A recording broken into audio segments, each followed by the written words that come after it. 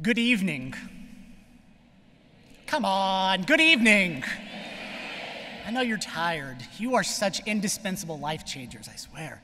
It is an absolute honor that I get the opportunity to stand before you and share part of my life. I obviously wrote this before that happened. I want to first thank a couple of women that, in terms of my AVID life, I would not be here if it wasn't for them. And so I want to first thank Kathy Simmons, Kelly Zulueta, Jenny Kuros, and Christy McMullen. And the reason and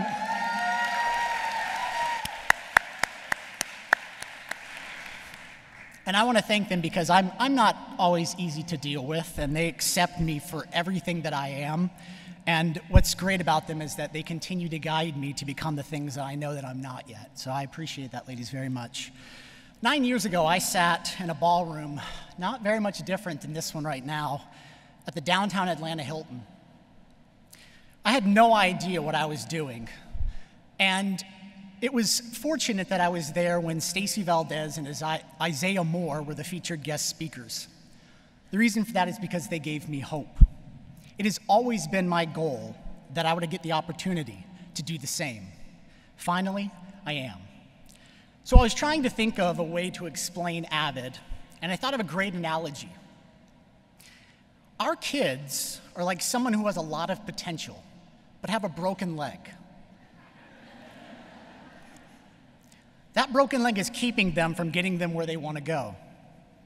I wanted to emphasize that point so emphatically that I willingly broke my leg. I then had surgery and had 8 screws and a plate implanted to illustrate that visual. That's just how committed I am to AVID.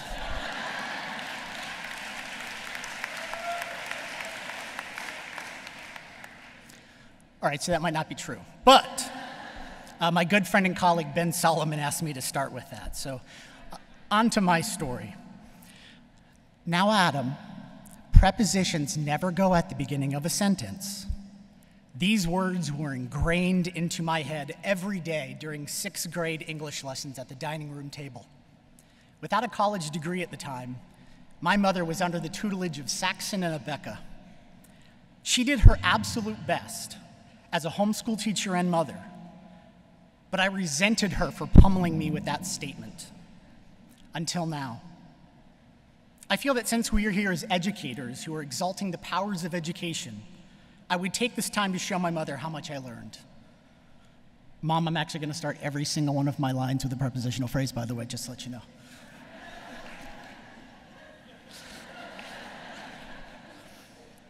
About this time 10 years ago, I was a recent college graduate who had not planned past his final days of post-secondary education. Above all, I just wanted to get out of school after toiling for 7 years, trying to find my life's purpose. Across my forehead, the word sucker must have been inscribed when I decided that I was going to change lives through the pursuit of molding young, impressionable minds. After my first year, I had merely survived trying to make the lives of the youth in my classes better than I had found them. Against all odds, I was asked to become the AVID coordinator after a year of teaching and no teaching degree. Along with a sense of pure horror at the idea of undertaking such a monumental task was a man questioning every decision he had made up to this point. Among the stupidest things that I've done, including believing that this first-generation college student was going to breeze through college, was deciding to take on a role that I was definitely ill-prepared for.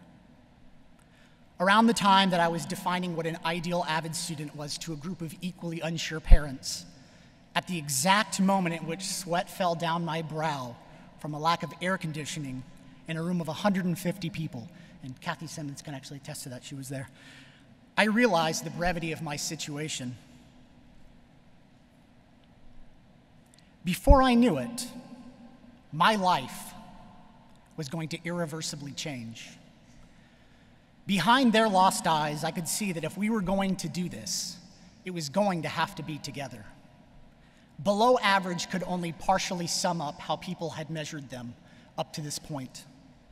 Beneath years of being underestimated by human beings, were just individuals that needed someone to say, you can, but more importantly, that actually believed it.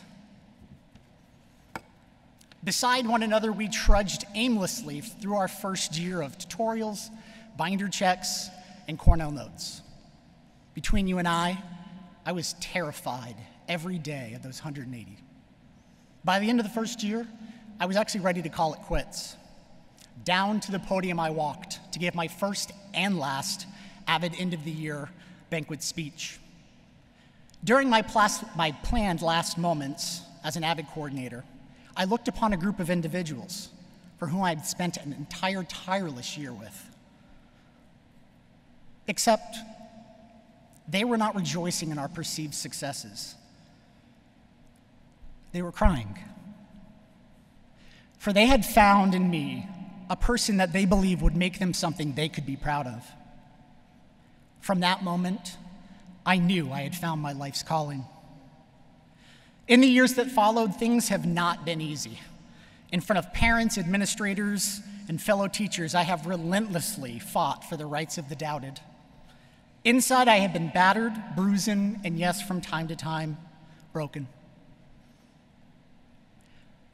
Instead of allowing the current failed state of most modern education to spit me out like so many others into an existence I know I would live to regret, like so many students who walk through our halls of academia expecting to be taught, only to be told what to think and how to think, near every single one of us, we have seen people fall prey to these social injustices. Of this, I am certain. Off must come the labeling that has come from our obsession with testing. On must come an education where we look to inspire the whole person onto a life that belongs to the world, not just to themselves. On top of the tired remnants of desks that have separated kids for silence, out of lectures leading to limitations, outside the box built for them to behave, over it must be our new mindset, past the mistakes that we should have already learned from. Since as human beings we understand the power of reflection, through classes built to educate students at every level, to provide skills necessary to a rapidly changing world, towards students who not only learn to love, but genuinely love to learn. Underneath it all are programs supporting these efforts like AVID.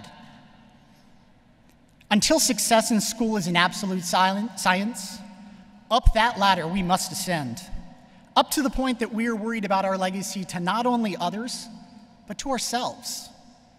With the risk of failure an absolute necessity, within every one of us is the desire to incite change.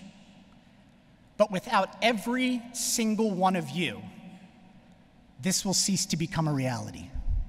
Thank you.